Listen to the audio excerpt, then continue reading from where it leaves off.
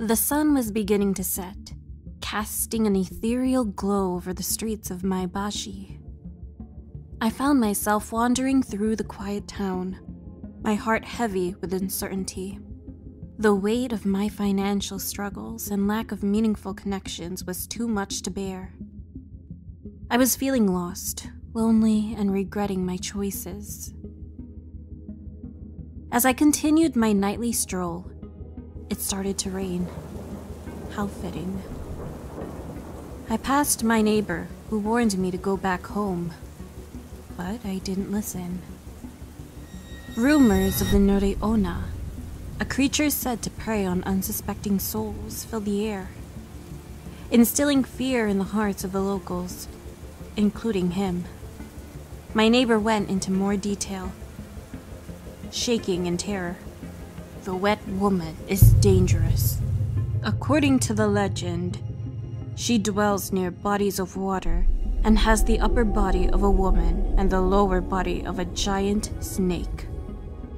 She's a malevolent creature with a thirst for human blood and preys on unsuspecting individuals who venture too close to the water's edge at night. Like my wife. I lost her just last month. I found her, lifeless, squeezed to death and drained of blood just next to the lake. My neighbor cried. I felt sorry for him, but my curiosity prevailed over caution, driving me to want to learn more and end this monster. I promised him that I would be okay and hugged him. I really liked his wife. My family was long gone, so I used to visit their restaurant and chat with her as if she were a mother. Late at night, as the streets lay deserted, I approached the tranquil shores of Lake Onuma. The whispers of the legend tugged at my imagination, urging me to seek answers amidst the darkness. It was as if an invisible hand guided my steps. It was there that I saw her, a figure drenched and shivering as if she had emerged from the waters themselves. Her rosy cheeks were stained with tears. She appeared vulnerable. I hesitated, thinking about the Nure Onna, but couldn't simply leave her alone in such a state. With concern etching my voice, I approached the woman cautiously, my jacket already in my hands. "Are you all right?" I asked, extending the jacket to shield her from the cold night air and prepared to fight if the need arises. She turned to me, her eyes reflecting a mix of gratitude and weariness. Her name was Ayumi, and she explained that she had been caught in a sudden downpour during her spiritual journey. Intrigued by her quest for self-discovery and her desire to connect with nature, I felt an instant connection. It seemed we were both navigating the uncertain waters of life. Maybe it was fate, but something about Ayumi inspired me to change my life. Days turned into weeks, and Ayumi and I forged a deep friendship. We spent hours together, discussing our dreams, fears, and aspirations. I feel like no one ever sees me for who I truly am deep inside. I confided in Ayumi about my quarter-life crisis, finding solace in her understanding. Ayumi, in turn, shared her spiritual journey, seeking guidance from the natural world around her. One night, Ayumi invited me to join her in a unique bathing ritual at Lake Onuma. Excitement and curiosity mingled within me as I agreed to embark on this adventure, eager to explore Ayumi's spiritual practices. But I was also cautious. "How about the Nure Onna?" I asked. "Everyone's been saying she transforms into her half-snake, half-human form at night." "Those are just rumors. Believe me, I wouldn't put your life at risk." Together we arrived at the lake. the moon's soft glow danced upon the water's surface, casting an enchanting spell. Yet a sense of unease tugged at my heart, causing my steps to falter. A foreboding chill crept up my spine, and I knew this was a bad idea. "I'm not sure about this," I admitted, my voice wavering. The idea of plunging into the unknown unsettled me, awakening a fear I couldn't fully articulate.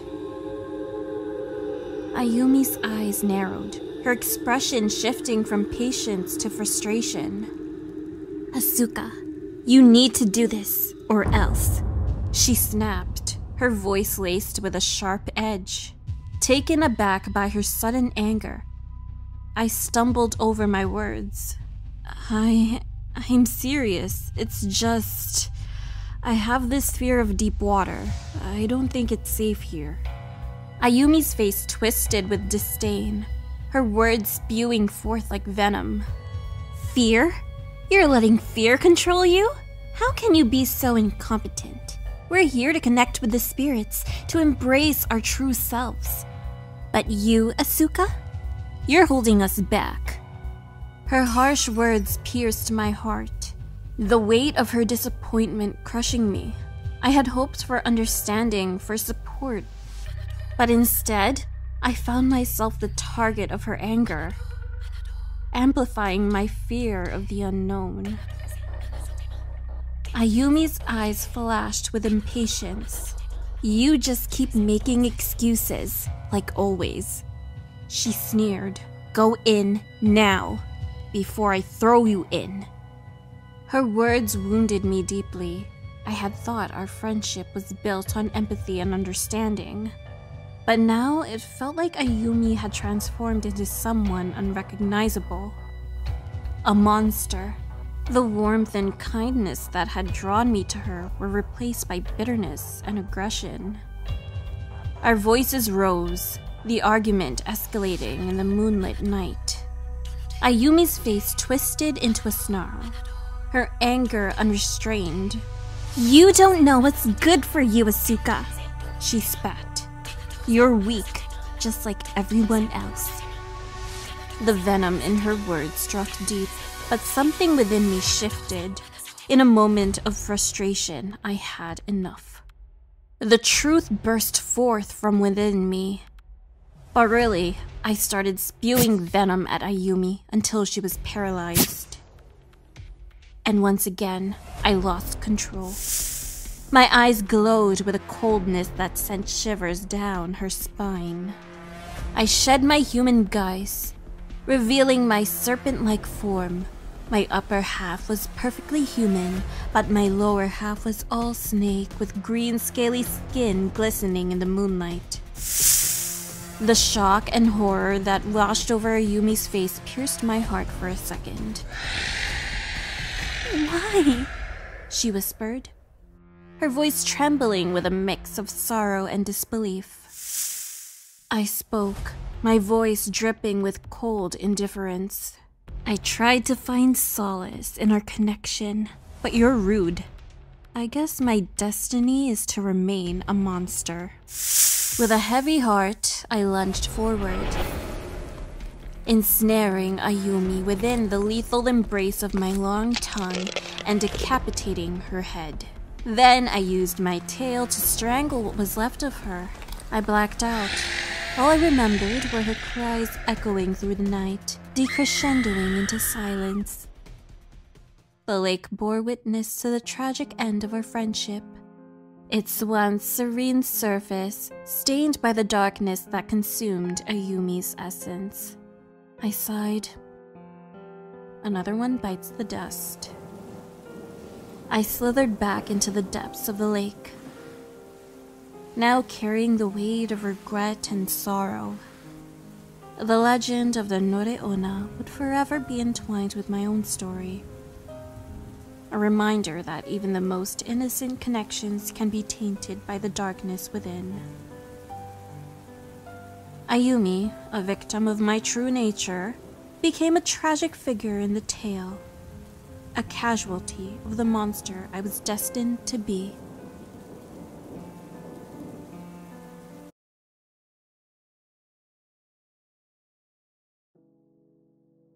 Finding myself newly single, I decided to escape to a remote resort on Oshima Island with my daughter, Mia. The melancholy beauty of the island offered a tranquil refuge from the recent upheaval of our lives. Little did we know, a terror lurked beneath its surface. I chose this resort because I wanted something more secluded for my daughter. It's been a year since Mia has said a word to anyone. I thought it was a result of all the fighting between my ex and I, but months have passed since the divorce, and still not a peep. Everything at the resort seemed normal at first. The staff, always with a friendly smile, were very welcoming. They remembered our names, catered to our dietary preferences, and were always ready with suggestions for local attractions. However, even this tranquil setting couldn't ease the deafening silence between Mia and me. We spent the majority of the trip hanging out along the beach, but honestly, I was bored having no one to talk to. My phone didn't have reception. I couldn't even text my friends. So I focused on spending quality time with Mia, watching movies, playing board games, and playing near the water. I would do anything for my daughter to feel comfortable talking to me again. One rainy afternoon, we were in the resort's communal room after breakfast. I looked at the movies on the shelf and pulled out Snow White, since it was her favorite. Eagerly, I popped the tape into the old VCR. It took a while for it to work. Finally, it began to play. But instead of familiar animated characters, a collage of horrifying images assaulted our senses. An eclipse followed by a mirror reflecting a woman's tormented face. Then a well in a barren field. I tried to turn it off, but it didn't work. Mia's hand clenched mine as she shivered in fear. That's when my cell phone buzzed to life, startling me. Seeing an incoming call, I picked it up, only to hear an ominous voice on the other line, echoing the same words as Mia. 7 days. The person on the other line immediately hung up. I was confused and terrified at the same time. I had watched the movie Ring a few times to be paranoid. But I was also a little relieved that my Mia had finally said something. During the next 6 nights, our tranquility was gradually shattered. On the first night, the lights would flicker at random intervals. I dismissed it as a trivial issue, attributing it to the less than perfect electrical infrastructure common in such remote locations. On the second night, I was startled by whispers that seemed to float in from nowhere. Although the chilling tone sent shivers down my spine, I quickly brushed them off as the result of staff chatter carrying over from somewhere else in the resort. On the third night, an inexplicable cold invaded our rooms. Despite the summer heat outside, our room was frigid, as though an air conditioner was working overtime. I brushed this off too, assuming the resort staff had finally gotten the erratic air conditioning unit to work effectively. The fourth night brought a series of ominous scratching sounds from within the walls. The unsettling sounds were disturbing, yet I dismissed them as the work of small animals or insects, a common occurrence given our proximity to nature on the island. The fifth night took an unnerving turn when shadows in our room began to morph into peculiar and terrifying shapes in the dim light. I justified this as a side effect of the constant stress and my overactive imagination casting ordinary objects into grotesque silhouettes. However, on the 6th night, the faucets began to drip with a liquid that disturbingly resembled blood. This gruesome spectacle was impossible to rationalize. The strange happenings of the previous nights which I had so swiftly dismissed, now seemed to be sinister omens, signaling that something was seriously wrong. When I went to the front desk to complain again, no one was there. I decided we would stay the night, and if staff didn't return by morning, we would leave. Mia woke up screaming about the scary lady from the well. I couldn't sleep, so I went to the front desk and got on their computer. A sense of dread gripped me. Something was horribly wrong. I started researching the history of the resort and was chilled to the bone. We had unwillingly become part of Sadako's curse, a vengeful spirit of a psychic girl betrayed and thrown into a well to die a slow, lonely death. On the last night, the air hung heavy with terror, and I couldn't find Mia. Frantic, I searched the resort only to find her outside, under the moonlight, her small figure making its way towards a well that wasn't on the resort's map. I sprinted after her, my heart pounding in my chest, calling out her name. She seemed to be in a trance, undeterred by my pleas. I tried to stop her, but she was strong, unnaturally so, pushing me away with a force that defied her petite frame. Then, out of nowhere, Sadako made her horrifying entrance out of the well, her long hair obscuring her face. Mia snapped out of her trance and stared at the ghost in terror. I held Mia close, my heart thundering in my chest as Sadako moved towards us. But just as she lunged, Mia reacted. Her eyes flashed with resolve as she raised her small hand. The area erupted with a blinding light and crackling energy. It was my first time witnessing her psychic abilities, a stark revelation amidst the chaos. Mia's psychic power clashed with Sadako's vengeful force. A shockwave of images and emotions cascaded through my mind, including Sadako's birth, her family, then her betrayal and death. Sadako, you have to move on. Mia's voice, steady despite her fear, echoed. A sudden realization gripped me. Mia's psychic abilities weren't random. She was somehow spiritually connected to Sadako from the start. It wasn't a random haunting we were facing, but a call of recognition from a lonely spirit to a kindred soul. You didn't deserve that, believe me, Mia told her as she shared her past with her. Mia's visions were heart-wrenching, capturing scenes of her father's cruel abuse when he discovered her psychic gifts, the bitter divorce, and the suffocating silence that followed. A horrifying scream pierced the silence as Sadako trembled. Then, as if devoured by the darkness, she vanished, leaving an almost deafening silence behind. Mia, drained, collapsed into my arms. In the aftermath of the encounter, I couldn't help but marvel at Mia. She had faced her fears head-on and used her psychic abilities to empathize with a tormented spirit. Even though our lives were far from ordinary now, we had survived an ordeal that had deepened our bond immeasurably. But even as relief washed over us, a lingering feeling remained. As we settled back into our room for one more night, I couldn't shake the realization that Mia's connection with Sadako was no mere coincidence. It was a call of recognition from one kindred spirit to another, and now, with her powers awakened, Mia had become a beacon for other spirits. Mia's newfound confidence and understanding of her gift seemed to usher in a new chapter in our lives.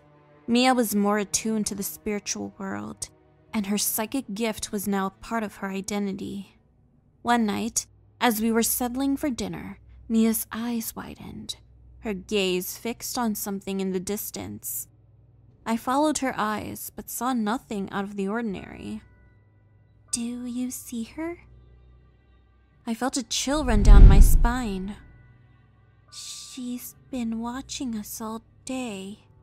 Our tranquil home had been transformed into an unpredictable space since our return from Oshima Island. Mia's connection to the spiritual world had opened a door that couldn't be closed, and now ghosts were making their presence known.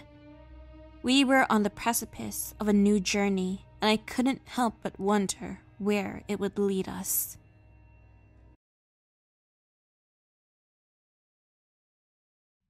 And here is the cursed house. The tour guide's voice was a haunting whisper that cut through the cold Halloween night. She stood before the group of tourists, her eyes filled with dread as she gazed upon the foreboding mansion.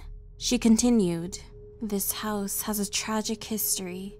It is said that the Saiki family met a fate so horrifying that their spirits still linger within these walls. Takio, the husband, was consumed by jealousy and rage, leading to a horrifying act of violence that shattered this household.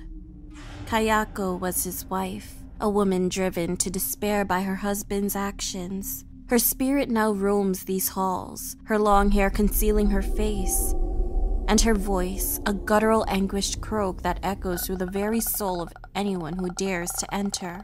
Her voice grew darker as she went on.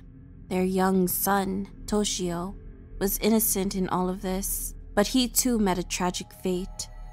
His ghostly form can be seen playing with their pet cat." She pulled up a photo of the family on her phone. Mar, the family cat, was also a victim of this curse. Its spirit is said to lead those who enter this place deeper into the horrors that lie within.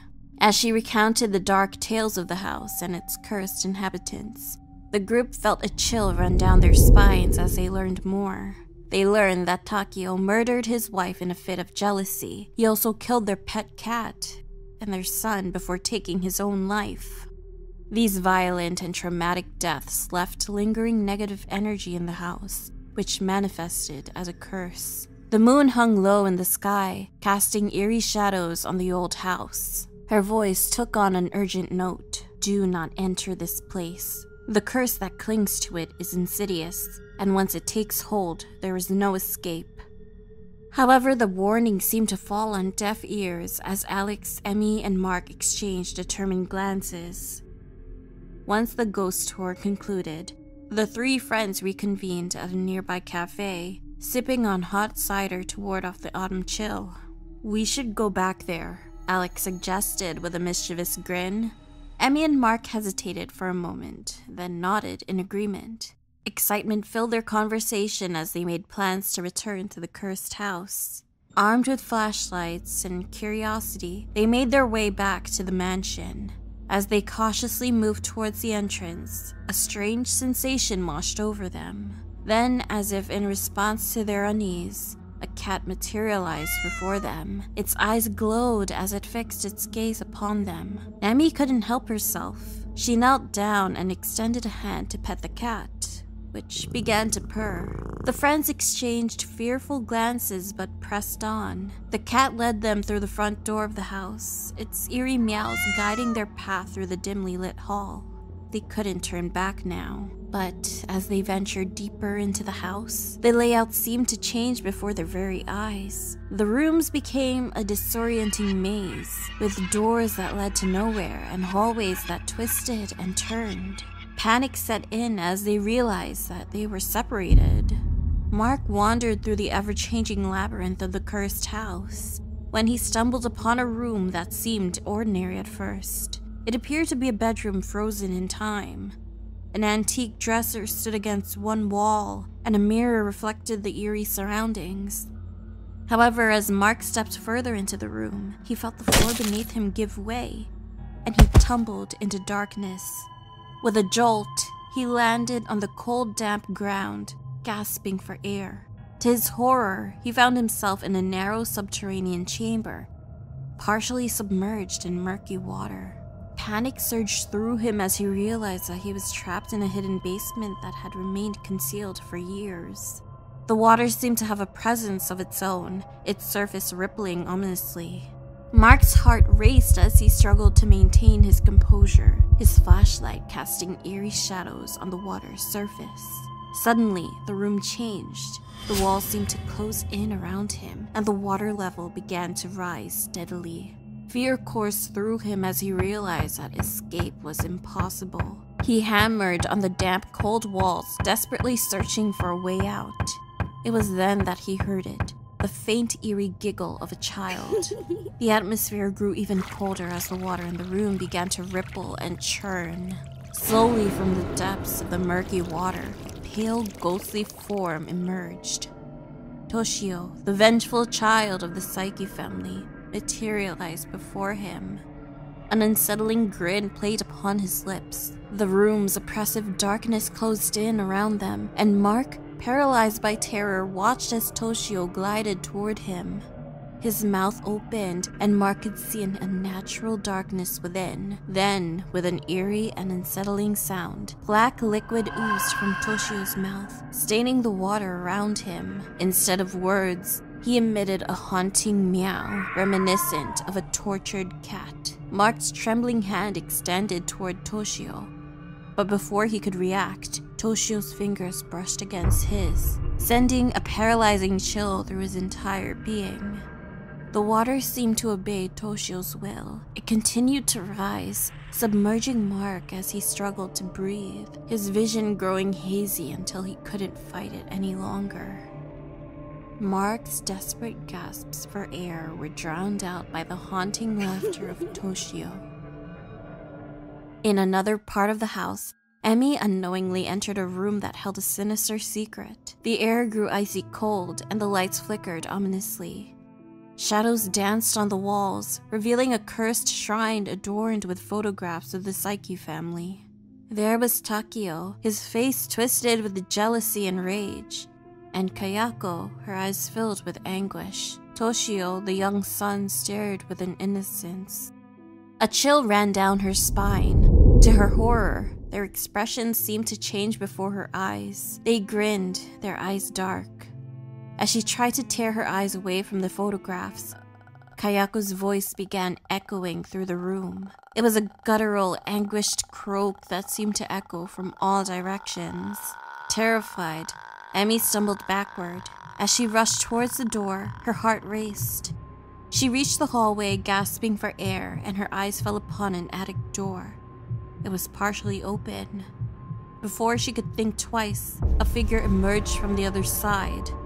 A ghostly, disheveled woman with long, matted black hair obscuring her face. Her eyes gleamed with malevolence as she moved towards Emmy, her joints cracking, her body twisted and contorted in ways no living being should. It was Kayako. Emmy tried to flee, but there was no exit. Kayako's hand reached out, grasping her ankle with supernatural strength. Emmy's scream of agony pierced the air as she was dragged into the clutches of the malevolent spirit. As Emmy's scream of agony pierced the air, Kayako's hair shifted, parting to reveal her contorted face. Her eyes gleamed with malevolence as she pulled Emmy closer.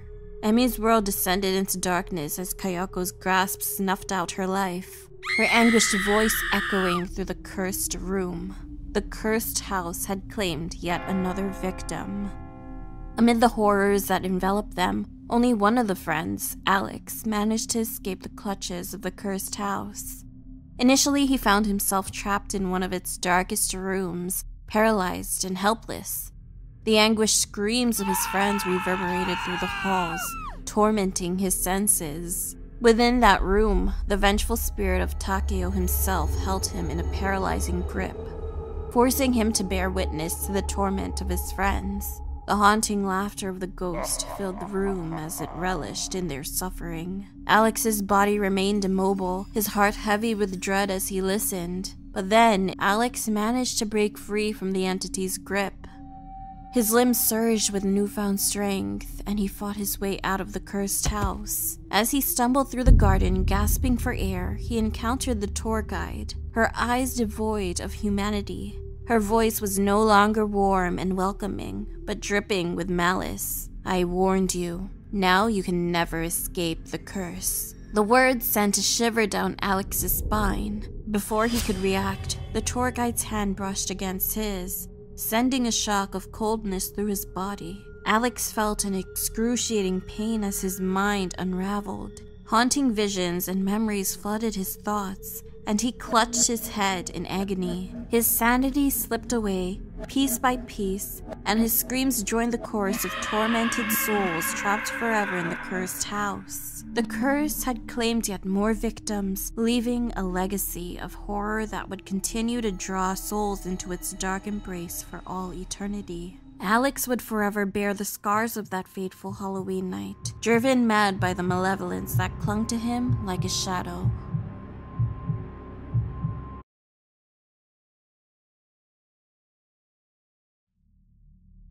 The academy, typically bustling with energetic students during the day, had taken on a much more sinister energy under the gloomy veil of a Friday evening.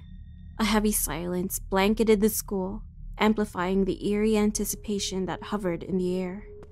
Amidst the haunting atmosphere, a young girl named Eddie found herself drawn towards the unknown. A falling out with her best friend had led to painful isolation, and in her desperation, she was willing to face the terrifying legend of the academy, Hanako-san of the toilet. Climbing the ancient staircase leading to the 3rd floor, her heart pounded with anxiety. Her desire for reconciliation pushed her forward to the girls' bathroom. As she entered, the bulb, flickering, cast trembling shadows across the damp tiles and walls stained with time. From the 3rd stall, a chill draft whispered tales of the ghostly occupant, making Eddie shudder. Pushing down the rising fear, she walked towards it. Her voice trembled as she whispered into the cold silence 3 times. "Hanako-san? Are you there?" While knocking. Silence hung in the air before the door swung open. The toilet started gurgling and shaking. Then she was answered by a tiny voice so chilling that it turned Eddie's blood to ice. "Yes, I'm here." Materializing from the toilet, the ghost stood. Her red skirt seemed like blood in the gloomy bathroom. Swallowing her fear, Eddie managed to stammer out her wish. "I want my friend to speak to me again. I want us to be friends like before. Please grant my wish." Hanako-san considered her for a moment, the air growing colder. She was about to answer when an odd sound echoed in the toilet. It was a mix of gurgling and creaking, like an old pipe struggling to work. They turned their attention to the toilet. "What on earth?" Hanako-san began, her voice trailing off as the toilet seat began to shake violently. With a sudden burst, the lid flew open and a geyser of water shot up, drenching Eddie. Eddie shrieked in surprise, but Hanako-san merely raised an eyebrow in curiosity. From the chaos, another figure emerged. Hanako Kun, a boy dressed in an old-fashioned school uniform. His face held a mischievous grin, his demeanor playful, a stark contrast to the eeriness of Hanako-san. His unexpected arrival took Hanako-san aback. Phew, sorry for the lateness. What did I miss? Hanako Kun asked, looking between the stunned Eddie and unimpressed Hanako-san. "Why are you here, Hanako Kun?" she demanded. His nonchalant reply, I was summoned but took a wrong turn at the spirit realm, sparked off a heated argument between the two ghosts. Their voices clashed in the confined space. They bickered over their territories, their duties, and their unexpected encounter. Caught in the midst of this unexpected turn of events, Eddie could only watch, a mix of fear and fascination rooting her to the spot. When Hanako-san finally turned her attention back to her, Eddie could hardly meet her gaze. "Your wish?" Hanako-san began, her voice carrying an ominous undertone. "Has a price. Your task is to face each of the mysteries of this school alone. Retrieve a charm from each to prove your encounter. Complete this, and your wish shall be granted. Fail, and it will cost you your life." Hanako-san said as her eyes sparkled with mischief. With determination, Eddie accepted the daunting task. The prospect of mending her broken friendship was her driving force. Her first encounter was with the Misaki stairs. She found herself navigating through an endless loop of staircases that seemed to defy the laws of physics. It was only through keen observation and quick thinking that she was able to break the loop and retrieve the first charm. Next was the 4 p.m. library. Whispers of untold secrets and riddles filled the air as she went through an impossible maze of bookshelves. It took all her courage to stay calm, solve the riddles, and earn the second charm. For a while, Eddie persevered. However, nothing could prepare her for the hell of mirrors. Upon entering, she was confronted by a grotesque reflection of herself, a manifestation of her deepest fears and insecurities. It constantly reminded her of her loneliness, of her friends' abandonment. The relentless torment started to fracture Eddie's sanity. This alarming development caught Hanako Kun's attention, who was secretly watching. He returned to the bathroom and confronted Hanako-san, demanding they intervene to help Eddie. She can't take it anymore. The hell of mirrors is too much for her, he argued. She chose this path. It's not our place to interfere. Hanako-san dismissed his concerns. Hanako-san's casual dismissal of Hanako Kun's concerns made his blood boil. We need to help her. Their disagreement was intensifying when Hanako-san, in her usual scornful tone, said, "You think you're some sort of savior? Don't make me laugh. You're just a killer, trying to wash away his guilt by playing the hero." Her words cut through Hanako Kun like a blade. His twin brother's death, his guilt, his endless efforts to make amends. She had thrown it all back in his face. A low growl echoed in his throat, his eyes ablaze with anger. You've gone too far. Hanako-san just laughed. You've crossed the line, he yelled. He summoned his weapon, a spectral knife that morphed into a larger sword. Its ethereal glow filled the bathroom as Hanako Kun charged towards Hanako-san. Hanako-san was quick to react, her own spectral energy pooling into a protective barrier that crackled and shimmered in the air. The battle between them was fierce and chaotic. The sword of Hanako Kun clashed against Hanako-san's shield, each impact sending sparks flying and causing the very air around them to ripple with their supernatural power. Hanako Kun, fueled by his anger, sent wave after wave of attacks. He lashed out, his strikes becoming more forceful and desperate, each one met by Hanako-san's defense. At the height of their confrontation, the bathroom was unrecognizable. The mirrors were shattered, their broken fragments scattered over the floor. Hanako-san, fueled by desperation, manipulated the water from the toilets. The liquid twisted, forming into a tornado that hurtled towards Hanako Kun. Hanako Kun's form flickered in and out of solidity, while retaliating with a wave of energy that shattered the bathroom stalls, showering the area with splinters of wood. Hanako-san barely dodged the debris. Suddenly, a shrill scream pierced through the chaos of their battle. Both Hanako Kun and Hanako-san froze, the terrifying cry reverberating through the bathroom. Without a word, they stopped their fight and rushed towards the source, only to find Eddie's lifeless body sprawled on the floor. The sight of the lifeless girl brought a wave of regret that washed over Hanako-san. "I didn't want this," she confessed quietly, her voice echoing hauntingly in the room. "I merely wanted her to understand the reality of friendship." Hanako Kun stared at her, confused. What are you talking about? "I, too, once had a friend in this school," she revealed, her spectral eyes distant. "But as she grew older, she forgot about me, about our friendship. It was a harsh lesson that friendships don't always last." The confession hung heavily in the air. He knew the pain of being forgotten, left behind by the relentless march of time. Slowly, he reached out and placed a hand on her shoulder. You're not alone anymore.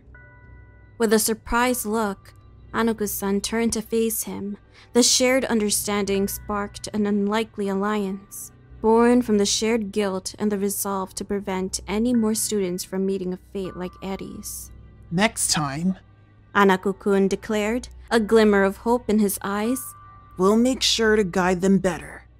Together. Their decision marked the start of a new partnership. The school bathroom, once the site of their heated battle, became the symbol of their shared commitment. As the guardians of the school, Hanako Kun and Hanako-san vowed to guide their summoners together.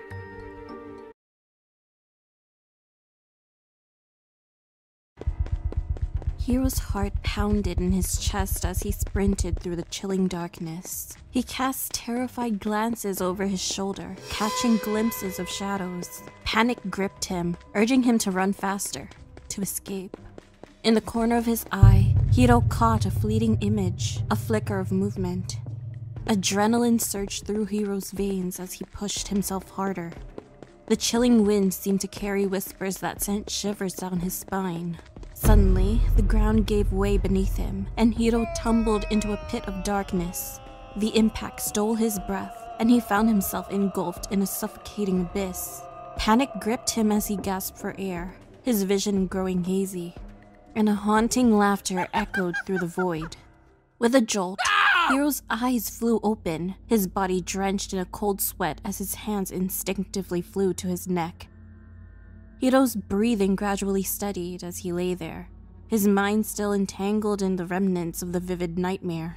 Reality seeped in. He found himself in an unfamiliar room, the cozy quarters of a small inn. Slowly, his memories flooded back in, and he recalled that he was backpacking through Asia. He remembered that he had sought refuge here for the night. Shrugging off the remnants of the nightmare, Hiro swung his legs over the edge of the bed and rose to his feet. He decided to embrace the morning and wander through the village. As he approached the inn's entrance, the concierge greeted him with a nod and a warm smile. Stepping into the morning air, Hiro inhaled deeply, the scent of blooming flowers mingling with the cool breeze. He passed by locals, attractive faces that seemed to erase the lingering unease of his dream. Entering a small restaurant, Hiro found a friendly waitress who took his order with a smile that seemed to radiate warmth. After a hearty breakfast, Hiro stepped back onto the village's cobblestone streets. He glanced around, the realization gradually dawning on him as he exchanged nods and greetings with the villagers. They were all women.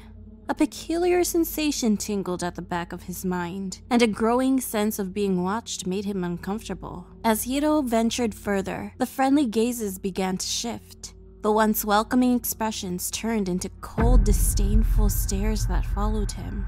Hiro felt like an intruder in a world that was not his own.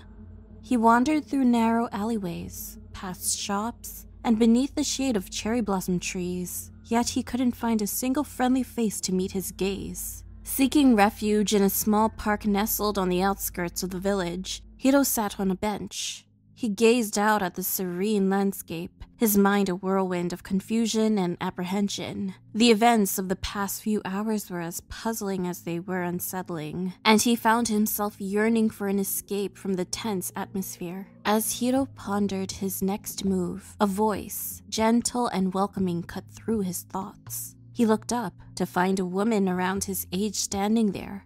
Her eyes held a warmth that was a stark contrast to the unfriendly stares he had encountered earlier. "Mind if I join you?" she asked, her voice soft and inviting. Hiro nodded, his curiosity piqued. "Of course, please." They fell into an easy conversation. She shared stories about the village, its history, its traditions, and the tight-knit community that resided there. Hiro, in turn, opened up about his own travels, sharing snippets of his adventures across Asia. As the hours passed, their camaraderie deepened, and before Hiro knew it, they were heading to a local eatery for lunch. Eyes watched with a mixture of intrigue and surprise as they walked together. The woman's presence seemed to command respect, her smile eliciting nods and greetings from those they passed. Over lunch, Hiro couldn't help but notice the way the villagers reacted to her. It was clear that she held a special place in their community. Through their conversation, Hiro learned more about the woman's role within the village, her dedication to preserving its traditions. As lunch concluded, Hiro and the woman continued to walk through the village, talking effortlessly.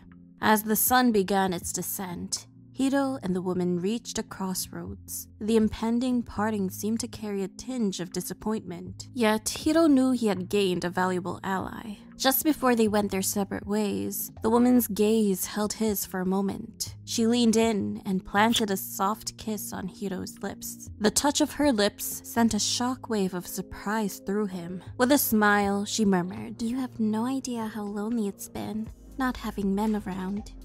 Hiro's heart raced as he absorbed her words. He sensed an unspoken invitation in her gaze, a longing. Hiro found himself saying, "If you'd like, we could spend more time together.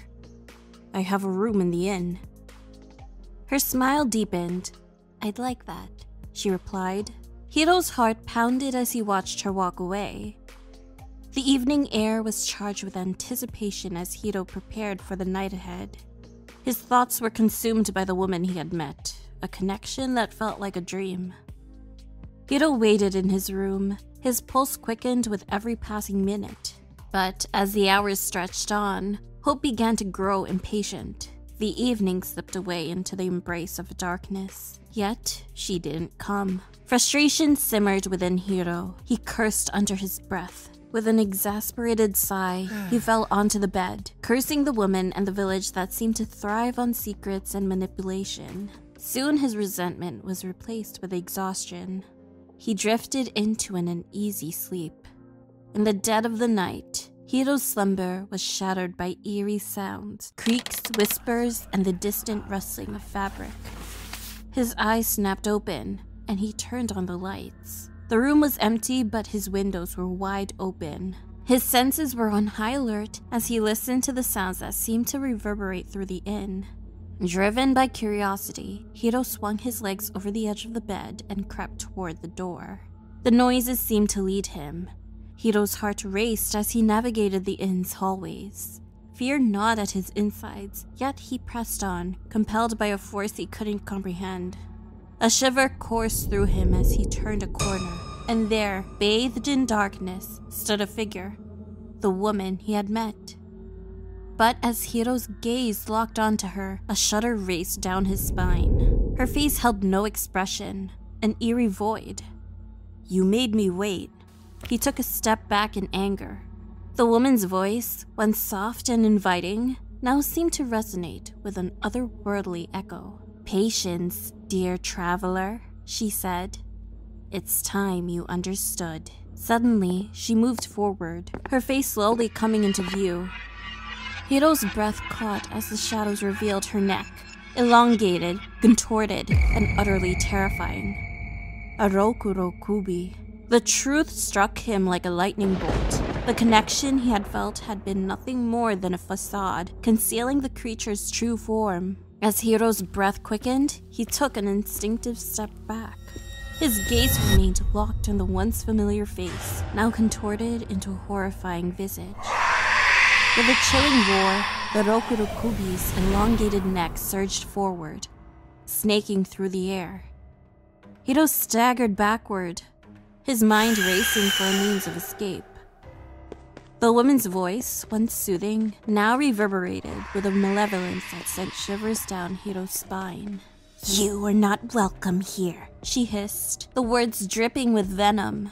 In an instant, the woman twisted into something nightmarish, her features distorting into an embodiment of horror that defied the limits of reality.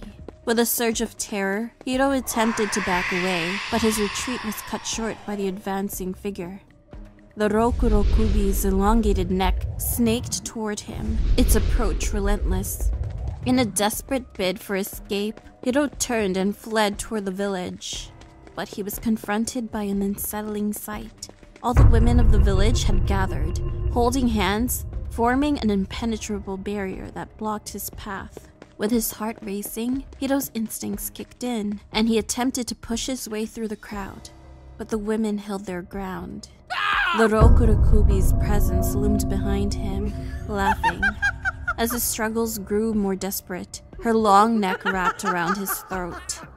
Darkness began to claim his vision, his struggles growing weaker as the creature's grip intensified. In his peripheral vision, the women of the village stood, laughing. And then, in a grotesque twist that sent a fresh wave of terror coursing through him, the Rokurokubi opened her mouth wide, revealing sharp fangs. As her teeth sunk into his neck, an agonized gasp escaped Hiro's lips, his vision flickering as a surge of searing pain engulfed him. Darkness enveloped him, the taste of fate's cruel game bittersweet on his lips. The village, a boundary between dream and nightmare, ensnared him in its unforgiving grip.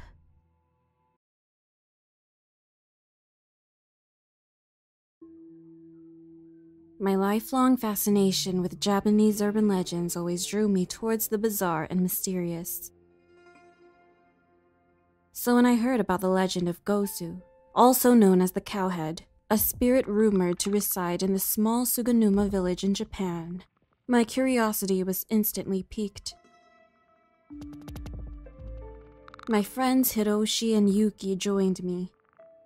We spent a few days getting to know the village, speaking with locals and piecing the story together like a puzzle. I wanted to unravel the reason behind its madness and discover its villain origin story.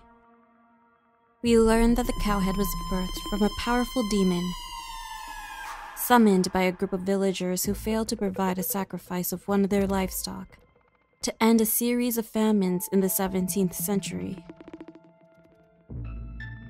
In retaliation, the demon cursed one of the villagers, turning him into the Cowhead, a vengeful spirit destined to haunt the village eternally, said to possess the head of a cow and a body reminiscent of a human. Out of desperation and starvation, the locals hunted and feasted on it. We also learned that many villagers had recently passed away because Gozu had returned and was seeking revenge, sharing his curse with others. Despite all this, my friends and I were ready for the adventure. And Hiroshi, a man of science, wanted a rational explanation for this supernatural mystery. One afternoon, we dined at our favorite local restaurant, savoring our delicious bowls of tender gyudon. All of a sudden, the owner rushed us out. As we stepped onto the sidewalk, I felt a sense of unease amongst the locals. With the street clearing out and the shops closing early, the village was gripped by an eerie silence. Then a low, strange growl echoed down the deserted street. It was coming from a small farmhouse. Compelled by curiosity and hunger for the unknown, we trespassed into the abandoned house. As we braved the dark, musty interior, a silhouette emerged from the shadows. We found ourselves face to face with a beast. It bore the terrifying form we had been told to expect, a big head and body. Its movements were awkward. Upon closer inspection, we noticed something deeply disturbing about the creature. Its skin was pale and stretched tightly over its skeletal frame. Its eyes were devoid of the supernatural malevolence we expected from a vengeful spirit, replaced instead with an expression of vacant confusion. It produced pitiful low moans that were more reminiscent of someone in pain than a malevolent spirit. Its erratic behavior suggested a lack of control, possibly a symptom of advanced neurological degeneration. Hiroshi recognized these symptoms. They closely resembled the final stages of bovine spongiform encephalopathy, more commonly known as mad cow disease, which had been known to cross species barriers and affect humans. As we examined the creature closer, we noticed its visage held more sickness than wickedness. The unfortunate creature was not the dreaded Cowhead, but a victim of a terrible disease that was ravaging the local farming community. This realization offered a moment of relief. Laughing nervously, Hiroshi and Yuki mimicked the creature's moans and mood as we exited the house to warn the locals about their contaminated meat, oblivious to the horror awaiting us. The streets were empty, and a foreboding sense of doom hung in the air. The quiet night was broken by the sound of hooves. Emerging from the shadows was a terrifying sight. It was a creature with a disproportionately large head adorned with 2 imposing horns and eerie glowing eyes that radiated malice, and holding a butcher knife. Its muscular human-like body, covered in coarse dark fur, lent an intimidating air to its already monstrous form. It started bellowing in anger. It was clear we weren't welcome.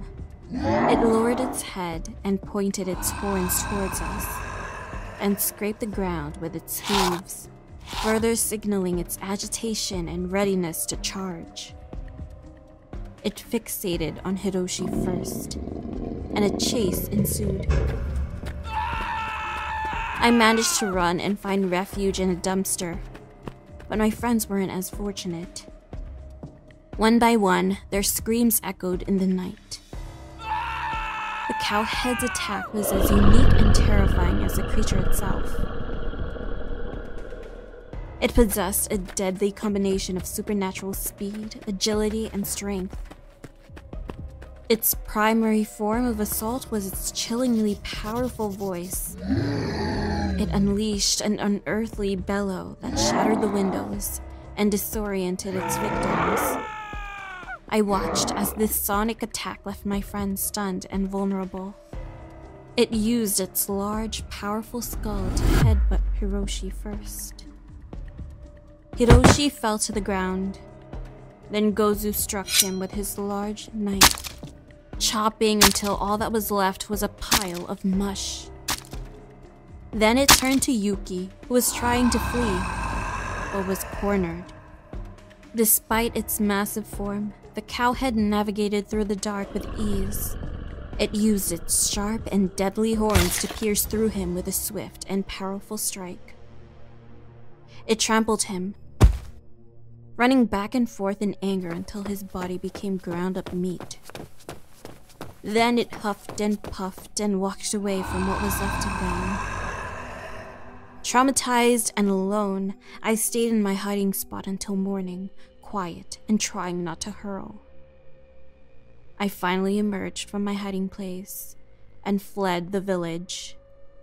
I attempted to return to normalcy, but I knew I wasn't safe. It was just the beginning of my ultimate demise. In the weeks that followed my escape from Suganuma, I began to suffer from insomnia, my nights haunted by the terrifying vision of the Cowhead and the gruesome fate of Hiroshi and Yuki. During the day, I couldn't shake off the constant anxiety and depression. I was a prisoner in my own home and mind, captive to the terrifying events of that fateful night. Slowly but surely, I started noticing the onset of physical symptoms. I was constantly dizzy and weak, the room spinning around me as I tried to navigate even the most mundane tasks. My appetite vanished, and I found myself wasting away, a shell of the person I once was. It wasn't long before the tremors set in. At first, it was just my hands, but soon my entire body shook with uncontrollable convulsions.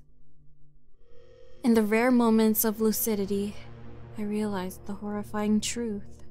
I had contracted the same disease that had claimed the unfortunate villagers of Suganuma.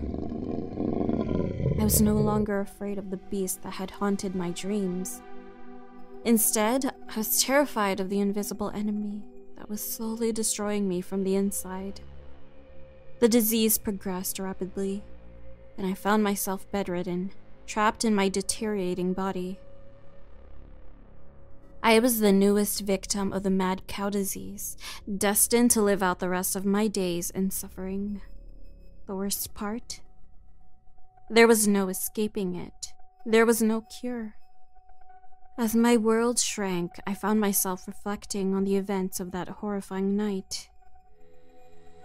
The laughter, the fear, the chase, the tragedy, the meals I enjoyed with my friends. It all played out in my mind in a ceaseless loop. Perhaps Gozu was now protecting cows from having a similar fate to his, and cursing those who dared feast it on its meat. Resigned to my fate, I accepted a shortened life filled with suffering, isolation, and the haunting memory of the Cowhead. In the end, I was left with a cruel twist of irony. I was a victim, not just of the disease, but of my own curiosity, my own ignorance, my own insanity.